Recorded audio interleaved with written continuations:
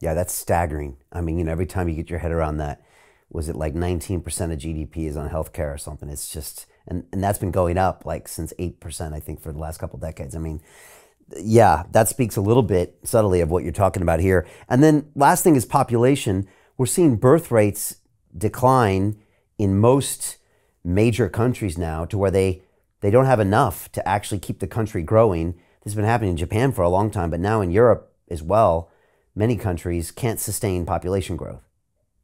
Exactly. And that's the good news is that by doing this, by extending people's healthy lifespan, we're going to maintain the economies rather than having a declining economy. We're already seeing in Japan and even China this decrease in fertility and birth rates is going to jeopardize their long-term viability.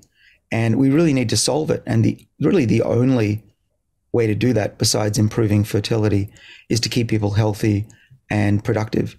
And if, I argue it's not just a risk keeping people alive, it's actually an imperative. We have to do this to keep the world's economy going. Otherwise, we're going to be spending too much money keeping people alive in nursing homes, and we're not going to have enough people to fill the jobs that are required in the future. And so, otherwise, we're going to have generations of people just looking after kids and grandparents and grandparents, and we just can't afford to have that. Already, you look at Japan; they're suffering for that reason. And fortunately, Japan has kept their elderly healthier. That was really the only way out of that issue.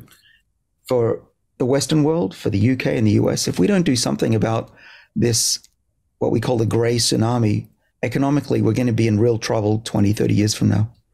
It also seems to make a lot of sense. I mean, like you said, if you've got someone with this, like literally a lifetime of intellectual property, connections, wealth, again, why not have them stay with us another 5 or 10 years? Like the world can only be a richer place, as opposed to if you just locked all those people up somewhere and said they couldn't talk to anybody or died. You want them around because that adds to the economy, that adds to everything.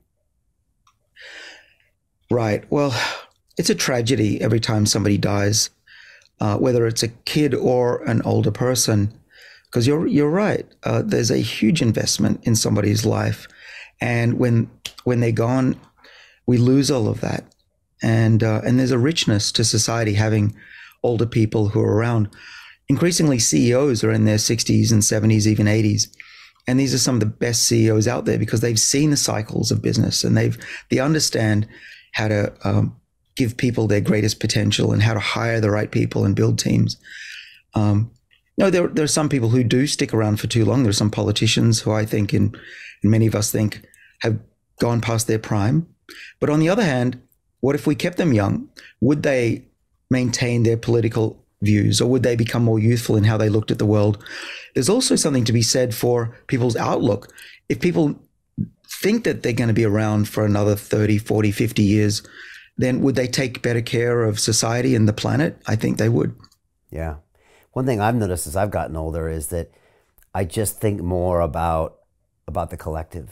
I think more about humanity. I think more about, why we're all here and less about me and why I'm here, if that makes sense. And I know when I watch people like Ray Dalio from Bridgewater, he distinctly says, when I was younger, it was about competing, and now it's my time to give back. And I can now notice that in myself. This is the most important thing for me right now, is to pass on this knowledge in a selfless way. And yeah, just imagine if we had a lot of people doing that later in the years. Yeah, how that might change the whole world and the narrative. It's pretty fascinating. Or like you said, maybe if they felt more youthful, maybe that would delay a little bit. It's interesting how all this might work on your mindset. Yeah, well, I use my father as an example of somebody who was pretty pessimistic about life. He's the human equivalent of Eeyore from Winnie the Pooh. And I know that any Brits listening would know that story very well. I was raised on that book by my grandmother. My father became more and more optimistic the older he got. And I think that if you stay healthy, that's what happens. You realize that we are part of something much bigger than ourselves. And especially if we become financially stable and we have our health, then what's left? It's all about community. It's about education, our legacy. And I find that myself. I've always been an educator, but the older I get, the more I realize what I want to leave behind are millions of people who have a better life, and leaders in science and industry that can carry on I pass the baton on to them and carry on this new wave of research into aging. And so, often I think what helps us is we think about what are we going to be most proud of when we're in our last days. And I think a lot of us believe that leaving behind a human legacy, these people who will carry on what we haven't been able to fulfill in our own lives, is the best way to have this legacy that I think a lot of us are striving for. We're all looking for meaning in life. I think many of us want to leave the world a better place than we found it. And if we don't achieve what we wanted to do in our lifetimes, the best way to do that is to leave behind those who can fulfill that. The greedy bankers are about to do it again.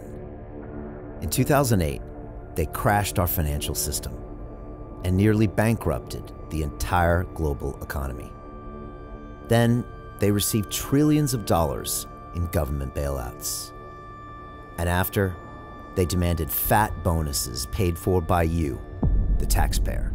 It turns out the banks haven't just been screwing the American taxpayers, they're also screwing over their investors. Turns out the banking industry is the worst place you could put your money, despite enormous taxpayer bailouts. Now the bankers are back to take away your financial freedom. They lie and tell you that cryptocurrency isn't safe. They try to make it illegal for you to choose how to invest your hard-earned money. They lie and say cryptocurrency is used by money launderers and criminals. But look at the record. It's the banks themselves that launder hundreds of billions of dollars every year to the biggest criminal operations in the world. Leaked documents have revealed how some UK banks have helped criminals, money launderers and Russians under sanctions. American authorities discovered that the Sinaloa cartel moved $881 million through HSBC accounts as bank officials turned a blind eye to the illegality. The bankers lie and say cryptocurrency is not a real investment. Meanwhile, the smartest CEOs in the world are buying billions and billions of it. The truth is that banks lie about cryptocurrency because it makes them scared. The banks take $9 trillion per year of your hard-earned money, and they are worried that they will finally be exposed. They're scared because crypto means they can no longer control your money, which means they can no longer control you. They are scared because you might actually understand your money and intelligently decide what to do with it. Now is the time for us to come together, fight back, and take control. It's time to educate ourselves, our families, and our communities. Because financial education means financial freedom. We know that cryptocurrencies will help us build the new decentralized financial system of the future.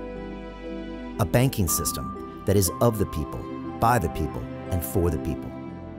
A banking system where access to finance is a fundamental human right. A banking system that is free and fair and welcomes all humans on this earth. The DeFi revolution is happening. We, the people, can no longer be fooled. We choose to take control of our finances. We choose to take control of our freedom. We choose to take control of our future. Join us, and let's take back our financial freedom forever.